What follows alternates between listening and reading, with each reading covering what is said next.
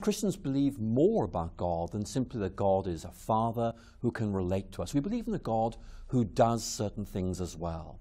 And so the Creed goes on by talking about believing not simply in God the Father Almighty, but a God who is the creator of heaven and earth. Not just the world as we see it, but the world of space, the world that's too small for us to see, the world that's too big for us to see, the invisible spirit world, the world of our emotions, which are not susceptible to eyesight. All this he created. And here we find a very important statement, not simply about who God is and what God does, but who we are.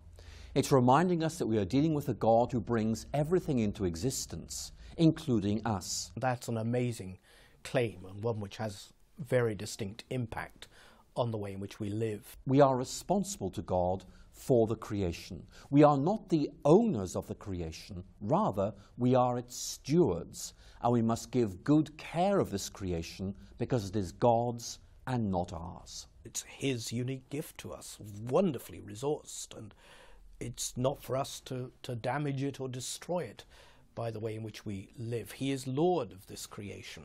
By implication, we have a rejection of pantheism.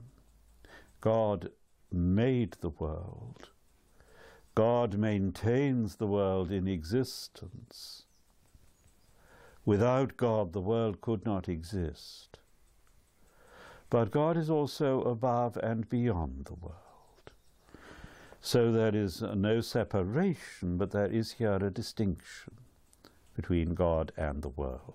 He made everything that there is, and that he made it out of nothing. That he wasn't constrained by having to work with some recalcitrant materials, but he just made it as he willed, and out of nothing. He's the sole creator, and it's all his. This has all sorts of practical implications. One implication is that if, as today many believe, atheistic evolutionists, the world we live in is purely a sort of random product of something which has no meaning at all, then there is no meaning in life, and strictly speaking, there's also no meaning in our thought processes. They also are just random product. Now, of course, Christian theology makes a very important point, that humanity alone is made in the image and likeness of God. And therefore there is something about humanity which sets it above every other aspect of creation. He has made us to be maybe lower than the angels, but higher than animals, and people with the capacity to relate to him and have creative significance like him and moral wills that animals do not have. And so it puts us on altogether a different plane. So humanity is part of creation, not divine, part of creation, but at the same time is raised up over and against the rest of creation. Humanity has a special place in that creation. When Scripture says he made us in his image, it's in the context of saying male and female he made men in his own image. And there is a sense in which that implies that we were made for relationships, not as cold machines, but as people to enter into intimacy and depth of relationships. To be made in God's image somehow means to have the capacity or the ability to relate to God. There is something about us. We are made in such a way that we are able to relate to God. There's some kind of similarity, not an identity, but a similarity between ourselves and God. He made us in his own image. He made us to resonate and to relate with himself.